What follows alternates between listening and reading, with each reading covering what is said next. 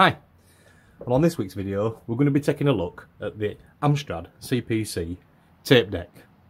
This one, what I'm going to show you now is, I don't know whether you're going to pick it up or not. I'll try and increase the sound if you can't hear it, but I've put my microphone, I've set the microphone up to the side of the Amstrad just to let you hear the sound of the loading sound. Now what we're going to do is we're going to repair it, and I believe that it's the idler gear pulley rubber O-ring, one of these. And this is from DataServe.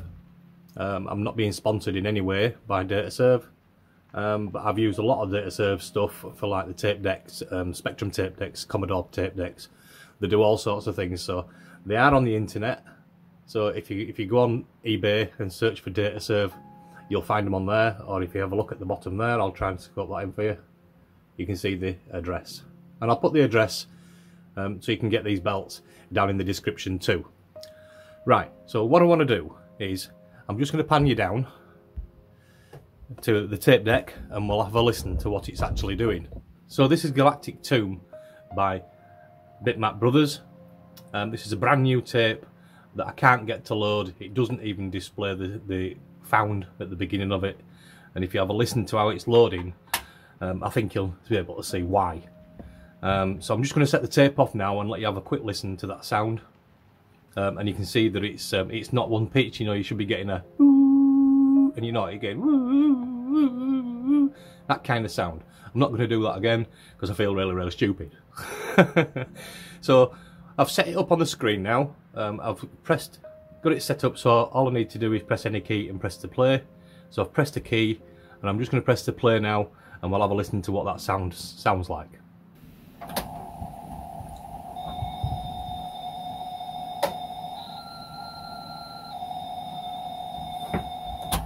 So see if I can do that again for you.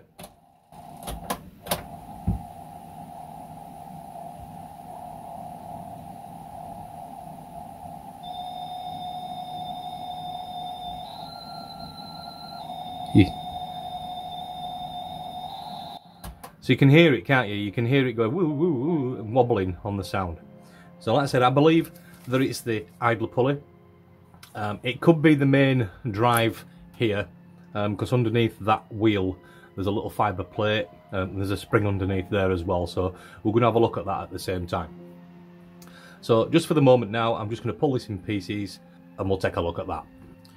Right, so we've got the Amstrad stripped down. This is the tape deck, and this is the pulley that I'm looking at changing that on, and this is this other drive pulley here that I believe there's a clutch underneath there. So I'm going to pull that little fibre washer off and slide that up, and let's take a look at that. Be very careful now not to lose these washers, because if they come off, they're gone, and you won't ever find them again because they're so tiny. So as you can see, that's that little clip. So I'm just set that to one side there so we don't lose that, and that should just slide up and off. Yeah, so you can see that slips. Can you see that? See if I can show you better. Can you see how that slips, look? So there is a fibre washer underneath there, as you can just see under there. So I'm hoping, if you see that, look, see how we're pushing it? I don't know if you can see that on camera very well, but I'm trying to, you can see how it's moving, can't you? So I think this little spring here,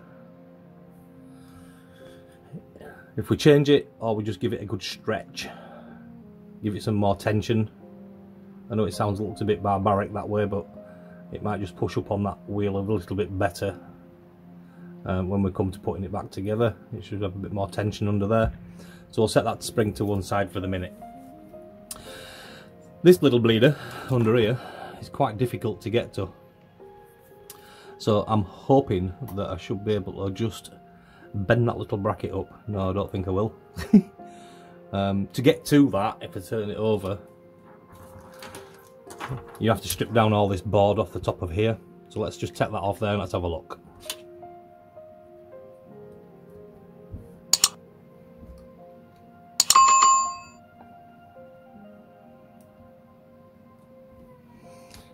So can we get underneath there? No. So the idler arm is actually here. So what we would need to do is strip this down here, take this pulley off, take this big wheel pulley off here, take this bracket out to get to that, and you can put some extra tension on that spring as well, which I've already done that tension on that spring. So I'm hoping that I'm just going to be able to turn it over, and I'm hoping that I might just be able to get it out from here and lift it up underneath that there. As you can see, that idler comes around there a little bit further over, doesn't it? So I'm hoping that I can just get under that rubber there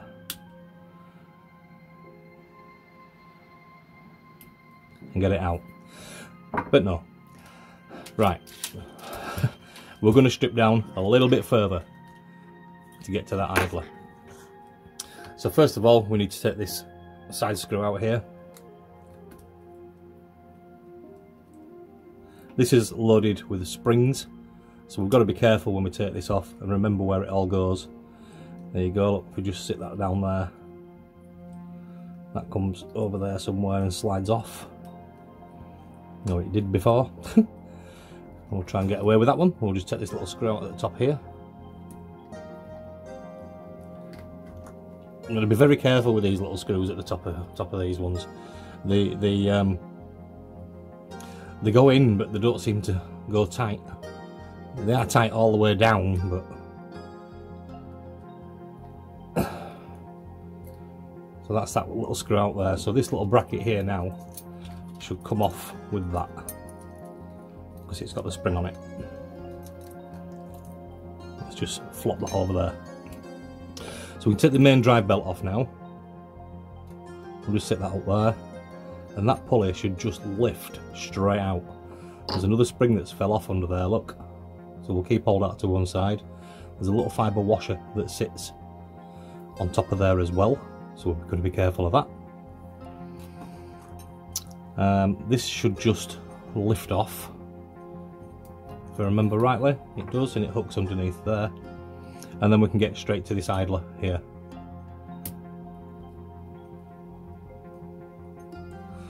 So we'll go for that screw first.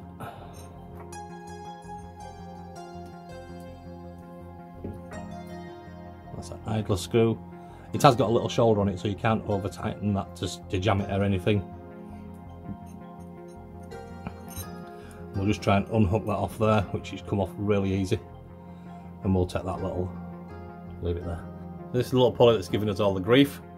So I'm going to be careful not to lose that spring for it to fall off. And all I'm going to do is just pull that out of that hole. It does feel a little bit greasy, to be honest.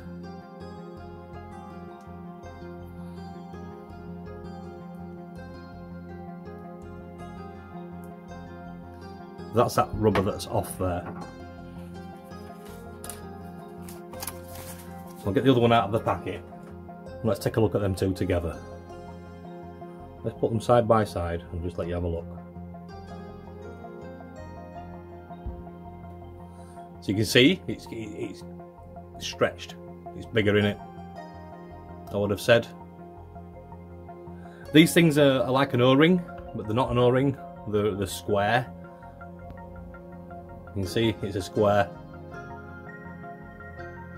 So it's a square type ring. It's not an O-ring. What I found is when you put your normal O-rings inside there, it tended to not sit right. It tended to lump up. I don't know whether I had the wrong O-rings in there or not, but I've got a box of O-rings for when I used to be an airfield engineer. Oh, look at that, it's just gone straight in, no messing. So that's his ring on there. That one looks pretty good, to be fair, but I don't like the look of it, it's a little bit too big. That's his tensioner done on that one. So what I need to do now is see if we can do something about the tension on that pulley. So yeah, so I'm just going to do that now. I'll put this back together off camera. It's a little bit fiddly with the camera in front of my face. Right, okay, so this is the little drive pulley that comes on here.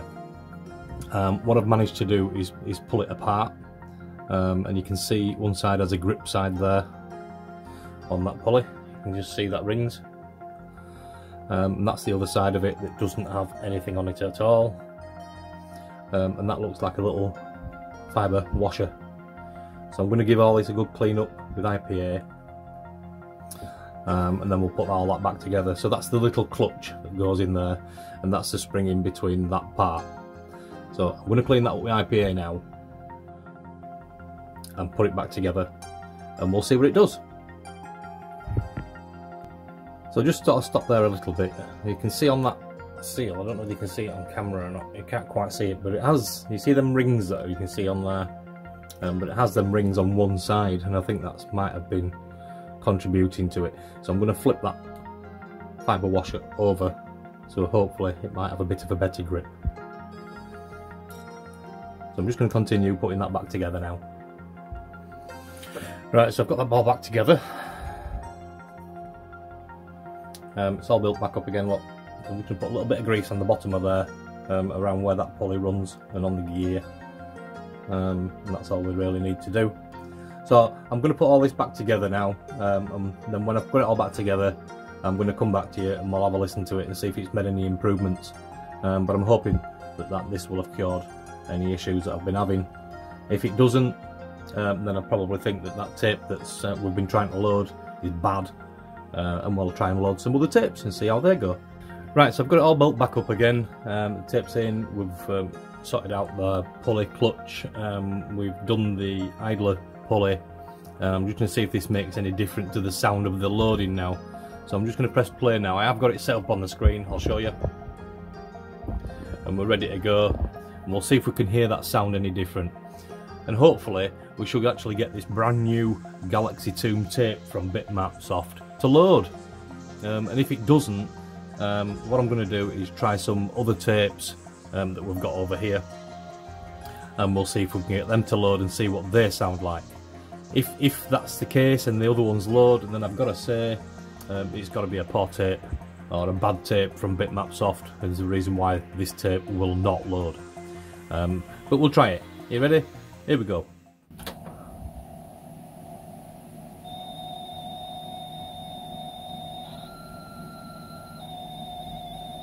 No, we're still not bringing anything up on screen. Still not doing anything at all, look. We've got nothing. It doesn't even show up. And you can hear that recording all over the place. So, we're going to stop this Bitmapsoft tape, because that just does not load. And let's try some of these others. Now these are what I've just picked up. I picked them up off Facebook. Somebody was selling them. They're new old stock tapes.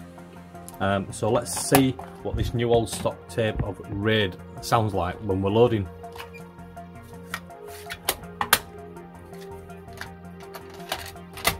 I'm just going to fast forward it until it loads and then I'll start it again. Right, so here we are now. We're set up, and we're going to see what this sounds like now. So let's see if we can hear any difference on the load sound on this tape, and we'll see if it comes up on the screen too. I'll pan you up for that so you can have a look.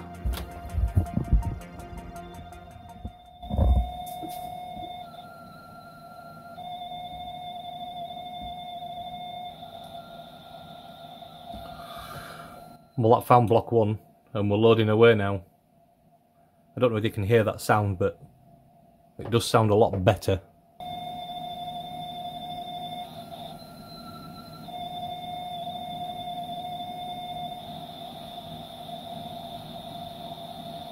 So yeah, it still sounds a little bit wobbly, but it's definitely loading stuff now. And as you can see, that Bitmapsoft Galactic Tomb just didn't want to entertain it at all.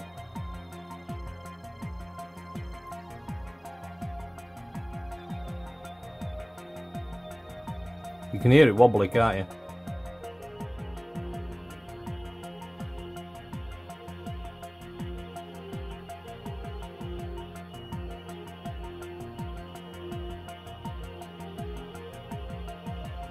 So this is Raid. Basically it's like Raid over Moscow. I'm pretty sure it is, yeah. As I said, it was a new old stock tape, so this tape has never ever been loaded before. All I've done is taken it out of its wrapper and put it straight there. In fact, the little holes at the back of here, the cutouts, were still in the tape deck inside the tape box when I took it out, so that shows you how new it actually was. And it looks like we're loading quite well.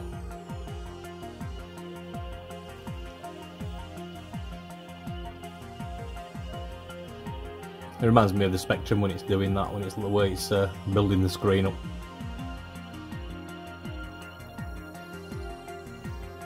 So it's looking good, guys, it's looking good. You still hear it, can't you? Ooh, ooh, ooh.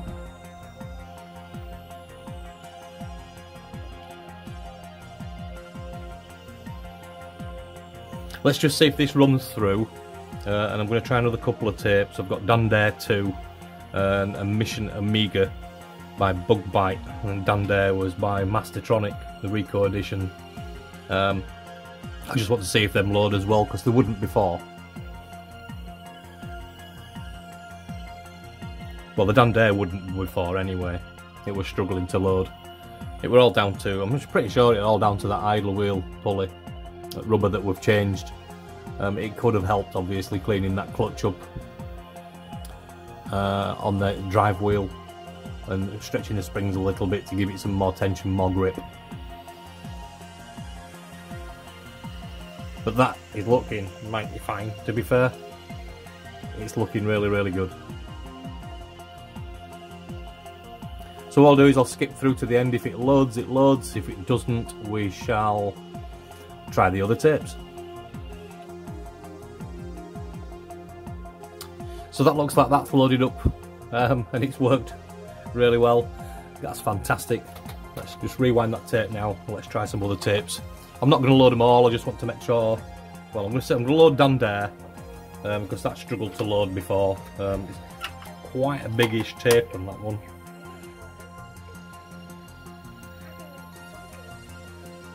So this Dare actually has Spectrum on that side and the Amstrad version on the other side. So we're going to try that now. So we'll press Shift and Enter for the load command, press play on tape and hit the space bar or any key, and let's see what this sounds like.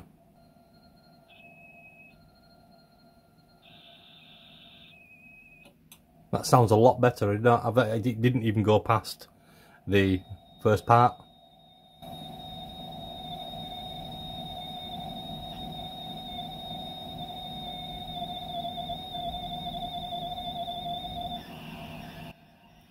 So are we going to get to the loading picture? Didn't get that before. If it did, it'd give me a load of gobbledygook on the screen. It wasn't very clean, it wasn't very clear. So I'll skip it through until we get to the loading screen, because I don't want to drag you on while we're loading tapes. Still seems to be a little bit bouncy on the audio, but it certainly is a lot better.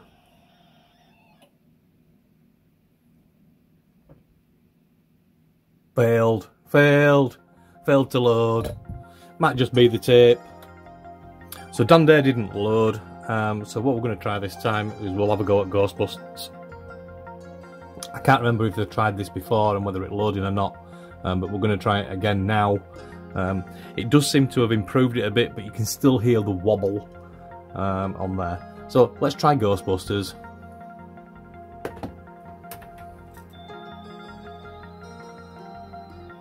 That sounds better.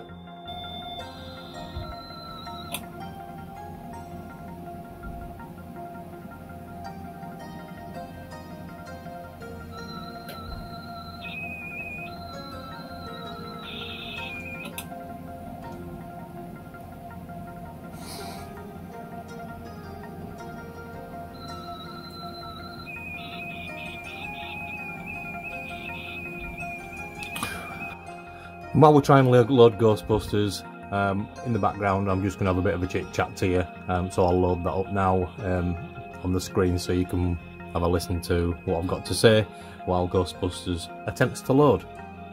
So that's the Amstrad CPC idle wheel pulley that we changed on there. We also did the the main drive with the clutch underneath it. We cleaned all that up with IPA, swapped it around a bit, stretched some springs to give it more tension. It has made it a hell of a lot better. Things are actually now loading they wouldn't do before. I spoke on the Amstrad group, and a few of you have had similar kind of problems where you're getting this wavy sound as you're going along. You can hear it where it's like, ooh, you're not getting a really nice clear pitch, constant pitch. It's up and down, it's fluctuating. So if you guys have got anything out there that you can drop me a comment to help me try and iron out this pitch changing like that all the time.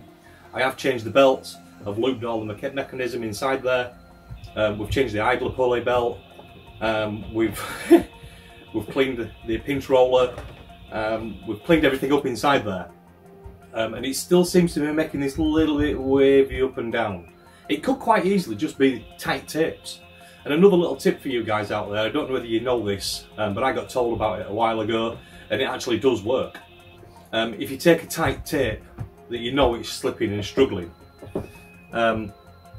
you can take that tape and put it on top of a radiator and just let it warm up, let it get warm. I think that makes the whole tape expand, and then they tend to load a lot easier. And so, but like I said, if you've got any tips for me or any ideas for me to look at next, just to try and iron that out, I would really appreciate your comments below. If you're enjoying these videos, we are on Patreon now. Sorry I've not done any videos for a while, but all the new stuff and the new content and the behind the scenes stuff are on Patreon, and the patrons do get that first before we move it on into the public for you guys to watch straight off YouTube. So if you're interested in supporting the channel, please pop along to Patreon. It all helps and we're much appreciated. I have just set it up at the moment, so if you do go over there and notice that there isn't any Patreons, that's the reason why, because it's brand new.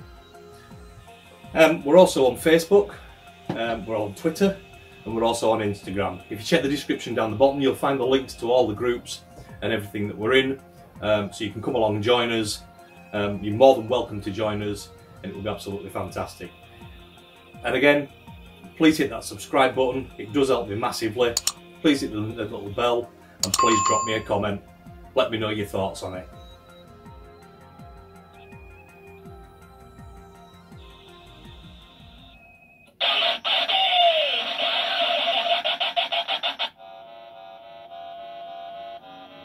So that's absolutely awesome.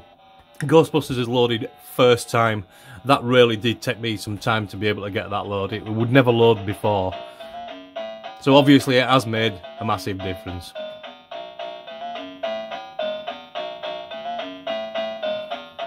Well, wow, that just did actually make a massive difference, didn't it, to that tape deck. I was struggling to load. It was probably 1 out of 10 tapes that would load, and now we are getting probably 2 out of 10 that's failing. So it has made a massive difference to what it is what we've done on this one. So I hope you've enjoyed this episode. The next one won't be too long. It should be out for next Saturday. As I said previously in the video, we have delayed it a little bit so the Patreons get to see things first. So if you would like to join and support the channel, please pop along to Patreon. As I said before, it's all down in the bottom for you. All the links to everything. And if you want one of those idler pulleys, O-rings, if you pop on eBay, you'll find Data Serve on eBay, and I'll pop a link to their website as well down at the bottom in the links, so you can get to that and have a go at changing them yourselves. So I hope you've learnt a little bit, and we'll see you on the next one. Bye!